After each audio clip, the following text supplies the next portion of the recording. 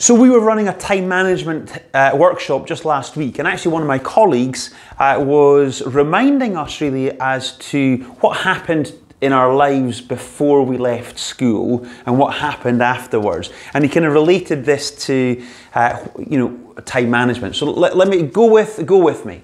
What he said was, if you think about it, when we entered the school system, pretty much from a very early age of whatever that was, 4 or 5 years old, right up until the time at which we left our at 6th year at school, let's say, so what's that, 17, 18, we were effectively conditioned into doing things by the bell.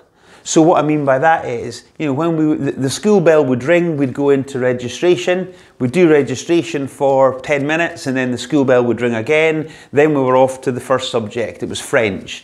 We had 45 minutes of French, then the school bell went, then we moved to maths, 45 minutes of maths, then the school bell went, then we went to English. For 45 minutes, school bell goes, and so on and so forth. So the reality is, our whole life was governed by the school bell. And then we get to the end of the year, we do the exams, we pass the tests, we get the grades.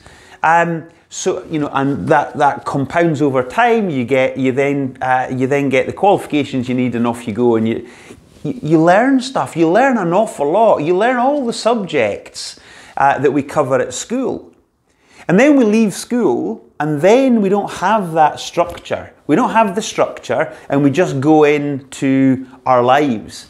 And without that structure, we tend to lose a little bit of the discipline that really grounded us well in those formative years. So what then happens is we come up with excuses like, oh, I didn't have time to do that thing, the thing that was important but never got around to. And what happens, you then fast forward over the years, and you just never really found the time. But if you look back at your school days, you can't have that excuse. It's not like you can say, I never had the time to learn maths. You had the time because it was put in the diary. You learnt maths, you got the result at the end of it. But now we kind of get into adulthood and we come up with all the excuses, as opposed to saying, look, what's the thing I'm shooting for?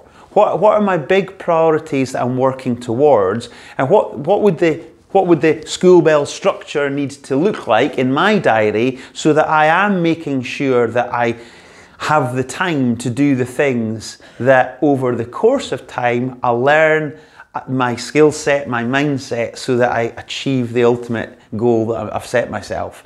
So again, it was just a good perspective that was shared.